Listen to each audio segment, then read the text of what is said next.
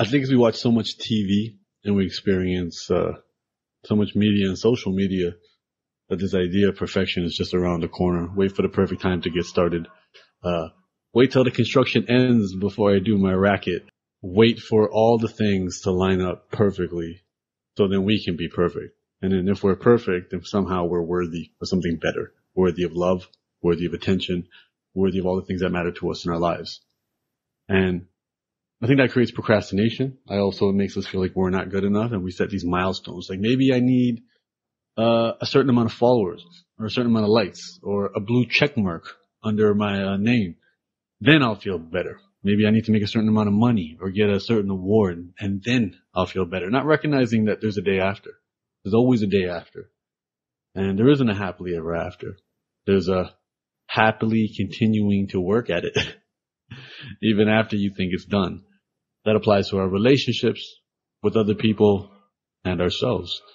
So instead of focusing on perfection, let's focus on progress. Making progress, chasing progress, celebrating progress. Because when we do that, with progress specifically, it's a never-ending journey, and we can enjoy the view while we climb. And also, now we can celebrate at any time and not think we need to cross a certain milestone before we feel worthy. And that's the thing. So many of us don't feel like we're enough. And that's something that needs to get combated. That's something that needs to get addressed. Mistakes are important to progress. Mistakes are the friend of progress. Failure isn't the opposite of success. Failure is what we pave our road to success in.